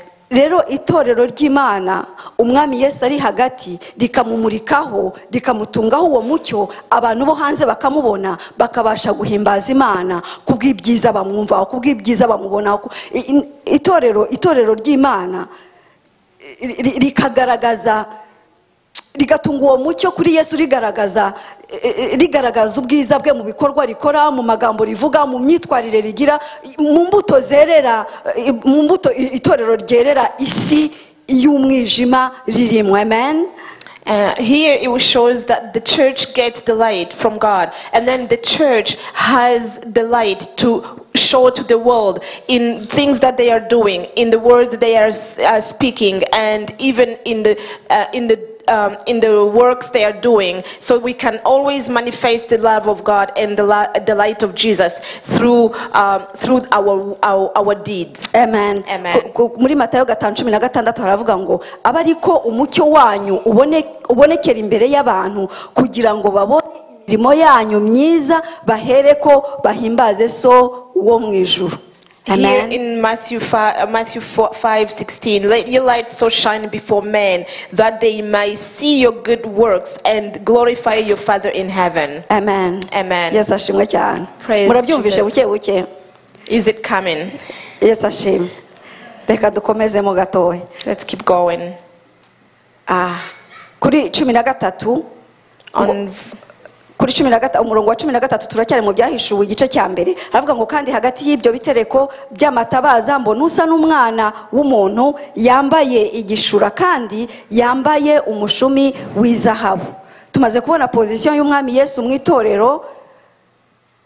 Noneho Yohana aravuga imyambaro, ukuntu imyambaro yabonye umwami Yesu yambaye ifite ikivuga. Amen. Here it says that he saw the man of God clothed with the garment down in the feet of the girdle about the chest with the golden band. Here it means that the garment that he was wearing, it has a meaning. Yambaye ikanzu, yambaye igishura. He saw the garment. Yambaye igishura kandi yambaye umushumi w'izahabu mu gituza. Igishura, iyi kanzu ni kanzu yambarwaga n'abatambyi bakuru. Amen. Umwami Yesu ni umutambyi wacu mukuru, yicaye iburyo bwa data ngo ahora dusengera. Amen. And here he had the garment down to the feet and girded about the chest with a golden band that was only being worn with the high priest. So Jesus was a high priest. Amen. Amen. Turebye muri Yesaya nawe yarabibonye mu gice cya 6 umurongo wa mbere. In the book of Isaiah chapter 6 verse 1, Isaiah saw that too. Yesaya igice cya 6 umurongo wa mbere. Isaiah chapter 6 verse 1. Haravuga ngo mu mwaka umwami Uziya yatanzemo nabonye umwami Imana yicaye ku ntebe y'ubwami ndende ishyizwe hejuru, igishura cyayo gikwira urusengero. Amen. Iyi ni ishusho y'umwami bene data. Iyi ntabwo ikiri ishusho y'umugaragu, ariko ni ishusho y'umwami w'abami. Igishura cye ngo cyari cyuzuye urusengero. Amen. Here on verse 6, chapter 6 verse 1, it says, in the year that King Uzziah died, I saw the Lord sitting on the throne, high and lifted up, in the train of his robe filled the temple. That means the robe, his garment was filling the temple. Noneho ngo yambaye umushumi w'izahabu mu gituza cye. Yari yambaye umushumi w'izahabu. Here he was girded with golden band. Umushumi w'izahabu urashushanya gukiranuka kw'Imana. The golden band is explaining, it says that is the righteousness of God. Amen. Amen. Nanone Yesaya yarabibonye mu Yesaya 11 umurongo wa 5. Isaiah 11 verse 5. Yesaya 11 umurongo wa 5 haravuga ngo gukiranuka kuzaba umushumi akenyeza, ngo kandi umurava uzaba umushumi wo mu rukenyerero rwe. Amen. Uyu mushumi wa zahabu akenyeye mu gituza cye ni umushumi ugaragaza gukiranuka, ni umushumi ugaragaza imbaraga. Amen. Mu isezerano rishya hari ahantu umwami Yesu yakenyeye. There is a place where it says, on verse 5 it says, righteousness shall be the belt of his loins, and faithfulness the belt of his waist. So that belt means his righteousness. Amen. Amen. Mu isezerano rishya hari ahantu umwami Yesu yakenyeye igitambaro yoza ibirenge by'abagaragu by'intumwa. Amen.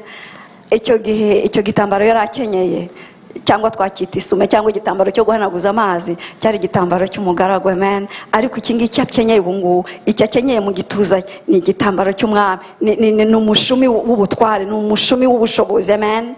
Amen. Here on the New Testament there is a place where Jesus had a piece of garment that when he was washing his feet, but that time the feet of the disciples, but that time he was a servant. But when we see here the garment that he's putting on his chest, that means he is a priest, a high priest, and a king of all kings. Amen. reka dukomeze turajya ku murongo wa 14 haravuga ngo noneho arakomeza aratubwira uko yamubonye ishusho ye, noneho ishusho ye ku mubiri we, ngo umutwe we kuri 14 umutwe we n'umusatsi we byeraga nk'ubwoya bw'intama bwera cyangwa nka sheregi, n'amaso ye yasaga n'ibirimi by'umuriro. Aha muri uyu murongo wa 14 aratubwira ukuntu yabonye umutwe n'umusatsi we n'ukuntu yabonye amaso ye. Amen. Here he's explaining how he saw him now, his physical body. He said his head and hair were white like wool, as white as snow, and his eyes are like a flame of fire. Amen. Amen. Umutwe n'umusatsi we byera nk'ubwoya bw'intama bwera cyangwa na sheregi, birashushanya. Sinzi ko mwigeze mureba ziriya movies za kera habaga harimo abantu b'abacamanza, movies z'abongereza cyane cyane, wasangaga umucamanza yambaye umusatsi cyangwa hairpiece, perruque cyangwa wig y'umweru isa n'imvi, bigaragaza ubutungane, bigaragaza aha biratugaragariza ko uyu n'uhoraho, eternity. Umutwe n'umusatsi by'umweru. Amen. Biragaragaza ubushobozi. Amen. Here it shows the head and the hair that was white like wool and white as snow. It shows us people who watch the movies. You can see many movies like shows judges, and the judges has like white wigs, which means faithfulness, and power. That's what this hair or the head that's showing, that is explaining. Amen. Amen. Yesu ashimwe cyane. Tudatinze reka tugiye ku maso ye. Amaso ye ngo yasaga n'ibirimi by'umuriro. Amen. Here his eyes was like flame of fire.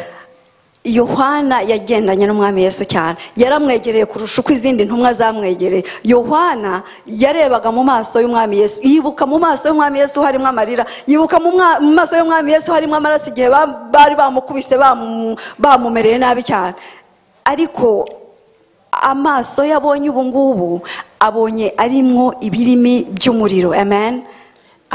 John was the closest disciples to Jesus, and he has seen him in a different ways when he was persecuted, when he had eyes filled with blood. But now when he sees here, he see a flame of fire in his eyes. Aya maso y'ibirimi by'umuriro nta hantu wayahisha, ikintu cyose kigaragara nk'icyambaye ubusa imbere ya. Aya maso y'ibirimi by'umuriro niyo tuzahagarara imbere buri muntu wese, ntago tuzabasha guhagarara kereka nadukoraho ngo yakoze kuri Yohana. Aya maso y'ibirimi by'umuriro bene data ateye ubwoba, arinjira mu bugingo, mu mutima, hahandi hari ibyihishe akabibona byose, ntaho wayihisha. Amen. These eyes that are like flames of fire, you cannot hide from them. Is that kind of eyes that you really will face if we are able to stand before these eyes. Amen. Amen. Reka dusome mu Baheburayo igice cya 4 umurongo wa 13. Let's read the book Hebrew chapter 13. Igice cya 4 chapter 4 umurongo wa 13 verse 14. Haravuga ngo nta cyaremwe kitagaragara imbere yayo, ngo ahubwo byose bitwikuruwe nk'ibyambaye ubusa mu maso yizatubaza ibyo twakoze. Amen. Here it says, and there is no creature hidden from his sight, but all things are naked and open to the eyes of him to whom we must give account. Amen. Amen. Tugiye muri Zaburi 11, Zaburi umurongo wa 11 umurongo wa 4, naho haratubwira ku by'amaso. Zaburi igice cya 11 umurongo wa 4 haratubwira ngo Uwiteka ari mu rusengero rwe rwera. Zaburi 11 umurongo wa 4. Psalm 11 verse 4. Uwiteka intebe ye iri mu ijuru, amaso ye areba abantu, imboneze zirabagerageza. Amen. Hallelujah. Here verse 11 it says verse 11 chapter 11 verse 4, it says the Lord is the holy temple in the Lord's throne. in heaven, and his eyes behold, his eyelids taste the sons of man. Amen. Amen. Turakomeza tugeze ku murongo wa 15 ngo ibirenge bye, tugeze ku birenge bye, ibirenge bye bisa n'umuringa w'umuteke utunganijwe n'umuriro wo mu ruganda, n'ijwi rye ryari rimeze nk'iry'amazi menshi asuma. Here on verse 15 it says, his feet were like fine brass, as if refined in a furnace, and his voice as the sound of many waters. Amen. Amen. Ibirenge by'umuringa biragaragaza ubucamanza, birashaka kuvuga ubucamanza. Amen. Ibi birenge by'umuringa nibyo umwami Yesu azakandagiza abanzi b'umusaraba. Ijambo ry'Imana ratubwira ngo abanze kumwemera bose bazashyirwa munsi y'ibirenge bye. Amen. Here his feet were like fine brass, the fine brass showing that this is the judging feet, and because the word of God says that all of those who did not listen to him, they will be under his feet. Amen. Amen. Turakomeza kuri 15 haravuga ku bintu bibiri, haravuze ku birenge bye, haravuga no ku n'ijwi rye. Amen. Here on verse 15 it says, it's talking about his feet and his voice. Amen. Nagira ngo tubifatanye mu kuboko kwe. Ijwi ry'umwami Yesu, turareba umunwa w'umwami Yesu. Mu munwa we, mu kanwa ke hari kuvamwo ijwi, ariko hari kuvamwo n'ikindi kintu, hari kuvamwo n'inkota ityaye cyane. Iyo turayibona kuri 16. Here in his voices there is two things getting out. In the voice there is a sound, but there is another two-edged sword that we will see on verse 16. Kuri 15 haravuga ngo ijwi rye ryari rimeze nk'iry'amazi menshi asuma. Here it says his voice was like sound. It was as the sound of many waters. Amazi menshi asuma. It had a sound like many waters. Amen. Reka dusome muri Yeremiya igice cya 25. Let's read the book of Jeremiah chapter 25. 25 umurongo wa 30 n'uwa 31 turebe ukuntu avuga iri jwi ry'Imana ukuntu rimeze. Yeremiya 25. Chapter 25 in the book of Jeremiah.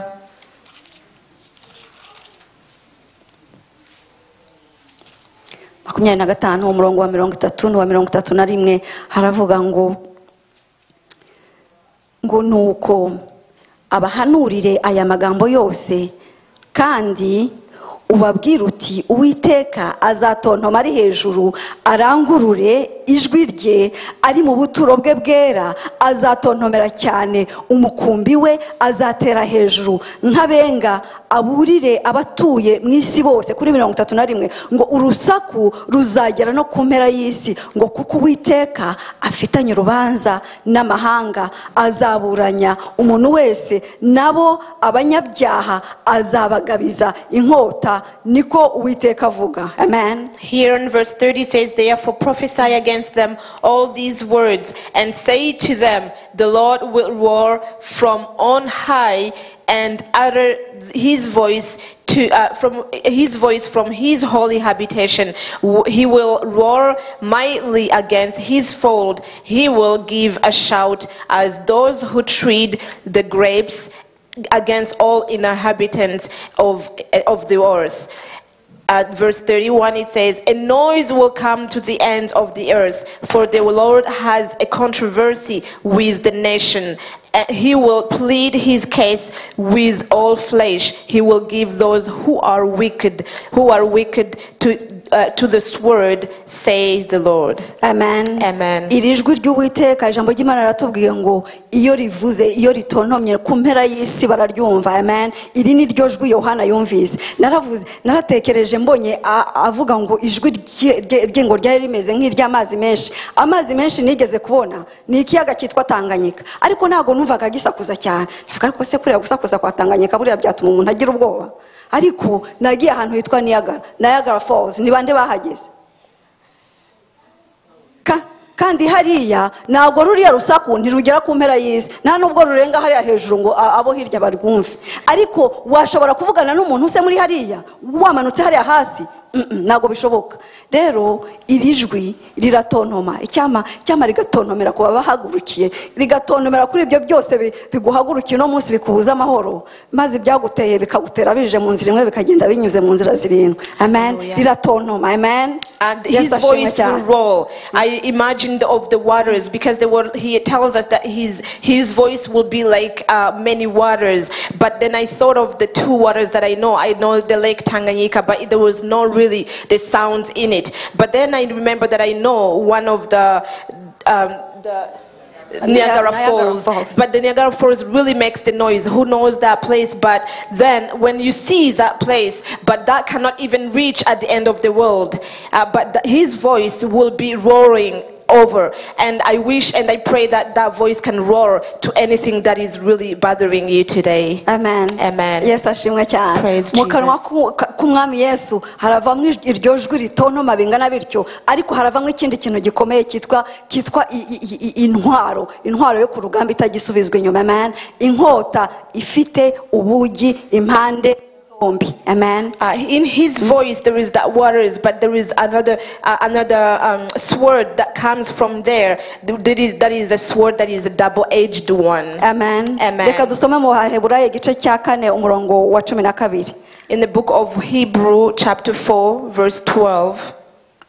Amen.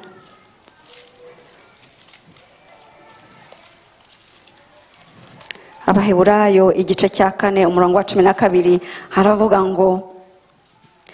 ngo kuko ijambo ry'Imana ari rizima, rifite imbaraga kandi rikagira ubugi buruta ubw'inkota zose, rigahinguranya ndetse kugeza ubwo rigabanya ubugingo n'umwuka, rikagabanya ingingo n'umusokoro, kandi rikabangukira kugenzura iby'umutima wibwira ukagambirira. Amen.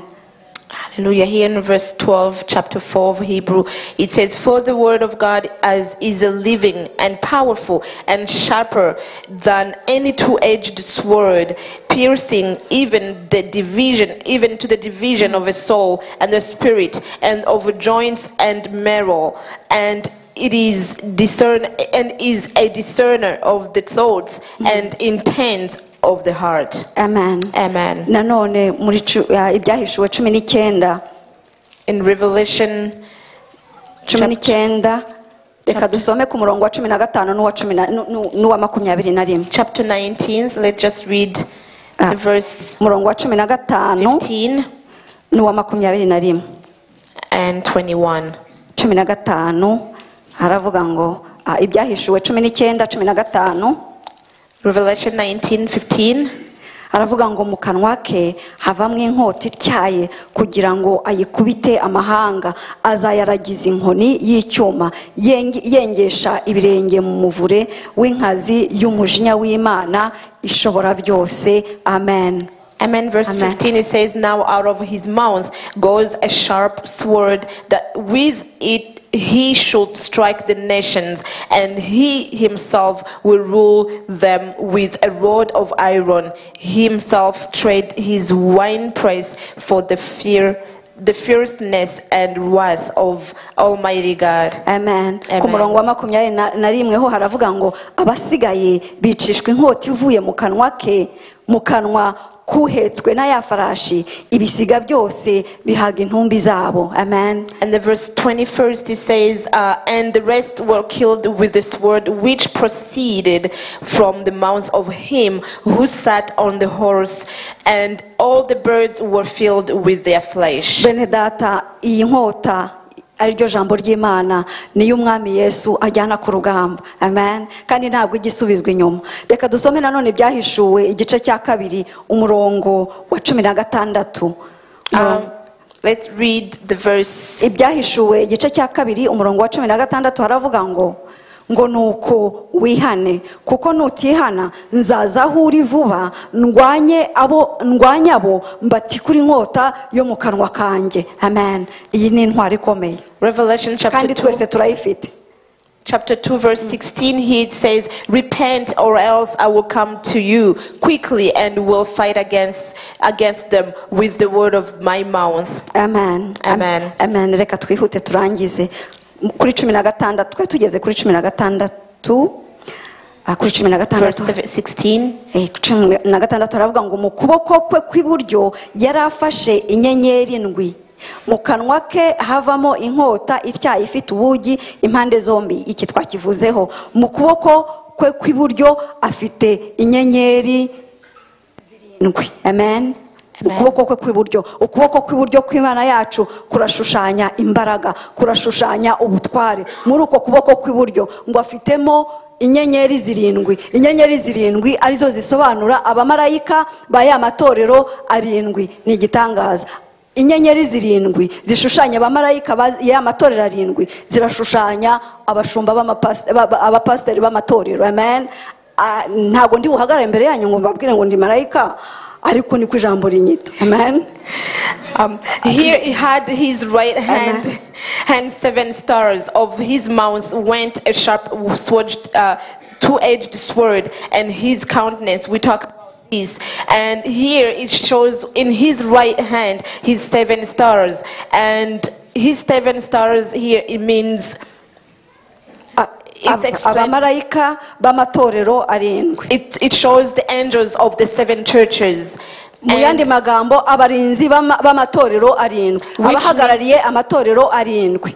And the angels of churches, which can be stand as pastors, as I can say, we are like I am myself a pastor, and the angel, as the word tells me. Amen. Yes, ashimwe cyane.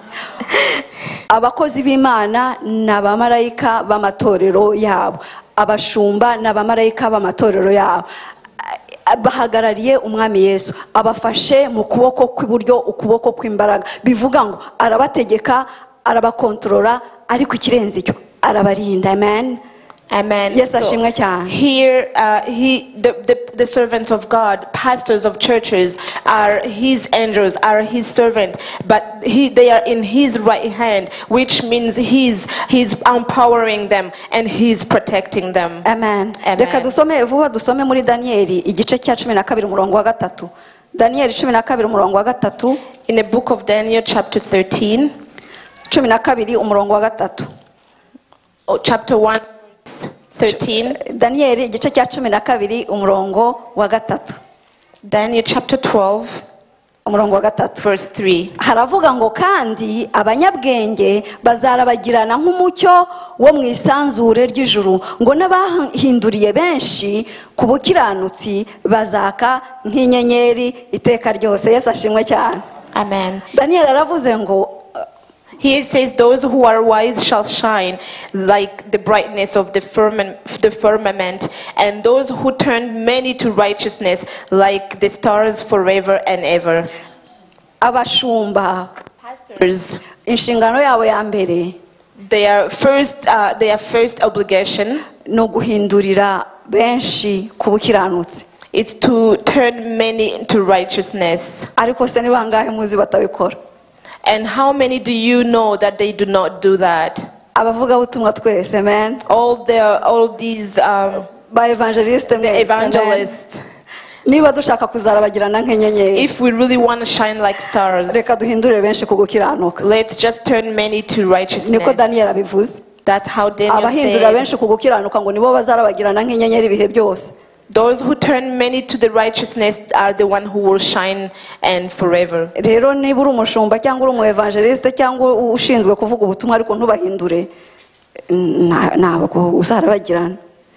And Amen. If you are an evangelist, a pastor, and you do not turn many to the righteousness, you will not shine. Amen. Nuko ijambo ryavuze ntabwo ari ngewe. That's not what I said, that's what the word said. Noneho kuri 17 on verse 17, 16 hararangiye, mu kuboko kwe kw'iburyo yari afashe inyenyeri ndwi, mu kanwa ke iki twakirangije. Kuri 17 haravuga ngo mubonye ntyo mwikubita imbere nk'upfuye, anshyiraho ukuboko kw'iburyo arambwira ati witinya, ndi uwa mbere kandi ndi uw'imperuka kandi nduhoraho. Icyakora nari narapfuye ariko none dore mporaho iteka ryose kandi mfite imfunguzo z'urupfu n'ikuzimu. Yesu ashimwe cyane. Amen. Here it says, and when I saw him, I felt his feet and as dead, but he laid his right hand on me, saying to me, do not be afraid. I am the first and the last. I am who lives and was dead, and behold, I am alive forevermore. Amen. Amen. Yesu ashimwe cyane. Amen. Daniel, Yohana abonye iriya shusho, abonye mu maso h'Imana ukuntu hari icyo twasimbutse. Mwihangane. When John saw the image of God, tukiri ku murongo wa 16 haravuga ngo mu maso he hari hameze nk'izuba iyo rityaye. Uyu mugabo Yohana amaze kubona mu maso hameze haryo nk'izuba iyo rityaye. Izuba iyo rityaye warirebamo se? When he saw his mouth like in a sharp place, amaze kubona amaso y'ibirimi by'umuriro. When he saw his eyes like fire, abonye Yesu mu bwiza bwe bwose, when he saw Jesus in his beauty, yananiwe guhagarara. He could not stand. Noneho ngo amwikubita imbere nk'upfuye. And then I fell down like I'm dead. Nawe byakubaho. It can happen as well. Amen. Amen. Ariko warangije amushyiraho ukuboko kw'iburyo aramubwira ngo nutinye witinye. And then he laid his right hand and he said, do not be afraid. Amen. Amen. Kwa kuboko kw'imbaraga kuzarwanya abanzi, kwa kuboko kw'imbaraga kuzaca imanza zitabera, kuriya kuboko. The right hand that will judge, the right hand that is the powerful one. Wagukoza kuri Yohana. He put it to he laid that hand on him. Kuzuyemo ubuzima. And it was full of life. Kuzuyemo guhumuriza. It was having it could just peaceful. He made the peace on him. Aramubwira ngo nutinye. And then he said, do not be afraid. Ntabwo uri mu bagomba gutinya. You do not have to be afraid. Amuha impamvu zigera kuri 3 atagombye gutinya. So he told him 3 reasons that he should not be afraid. Aramubwira ngo ndi uwa mbere kandi ndi uw'imperuka. I am the first and the last. Nta wambanjirije nta n'uzamperuka. No one who came before me and no one will last behind me. Aramubwira ngo kandi nduhoraho. And then I am the one who live forever. Aramubwira ngo nanesheje natsinze urupfu n'ikuzimu, ngo icyakora nari narapfuye nibyo koko, ariko none dore mporaho iteka ryose. He said, I died, but now I live and I live forevermore. Ariko kiza cyane ngo afite imfunguzo z'urupfu n'ikuzimu. But the good thing that I have the key of hate and death. Amen. Amen. Rero kuri wowe nanjye twamumenye. So for you and me who knew him, iyo dutekereje uyu munsi w'urubanza, when we think of this day of judgment, iyo dutekereje uyu munsi uteye ubwoba, when we think of this day that is really scary, twebwe ntitwagombye gutinya. We shouldn't be scared. Kuko turi munsi y'ukuboko kwe gukomeye. Because we are under his powerful hand. Araturinze. And he protects us. Iki gitondo umwami arakubwira ngo nutinye. This morning God is telling you, do not be afraid. Nubwo ibiteye ubwoba ari byinshi ariko ntutinye. Even though there are so many things that look scary, but just don't be afraid. Ariko niba utaramwemera nk'umwami n'umucunguzi, if you haven't received him as your Lord and Savior, utinye. Just be afraid. Bigutere kumwakira nk'umwami n'umucunguzi kugira ngo azakurengere. Let be it a reason for you to receive him so he may protect you. Amen. Amen. Mumbabarire nabatindije nzabeshyura iminota yanyu, muhaguruke dusenge turangiza. Amen. Let's stand and pray. Amen. Hallelujah. Hallelujah. Yesu ntiyatekereje yuko guhana n'Imana yabigundira, yicishe bugufi arapfa urupfu rwo ku musaraba. Yesu ntiyatekereje yuko guhana n'Imana yabigundira, yicishe bugufi arapfa urupfu rwo ku musaraba. Imana imuha izina risumba ayandi yose, kandi indimi zose zature ko Yesu ari umwami.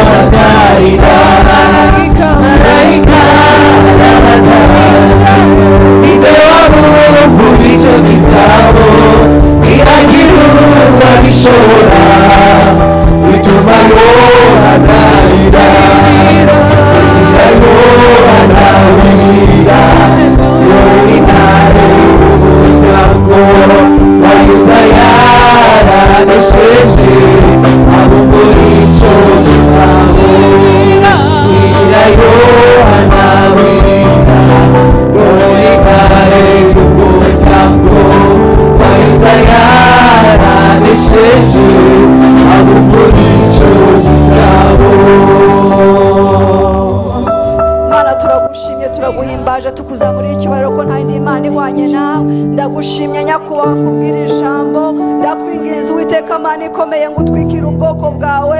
Mana yanjye wandika ijambo ryawe ku mitima yacu kugira ngo mwami rijye ritubuza kugucumuraho.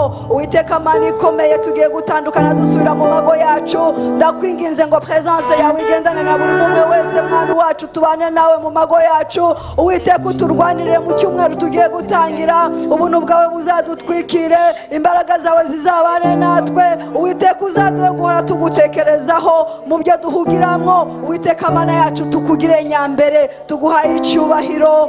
Oh haleluya, icyubahiro n'ikuzo bikomeze kuba ibyawe none n'iteka ryose, mu izina rya Yesu Kristo dusenze byose kandi tubyizeye, amen. Ubuntu n'amahoro y'umwami bibane namwe, amen.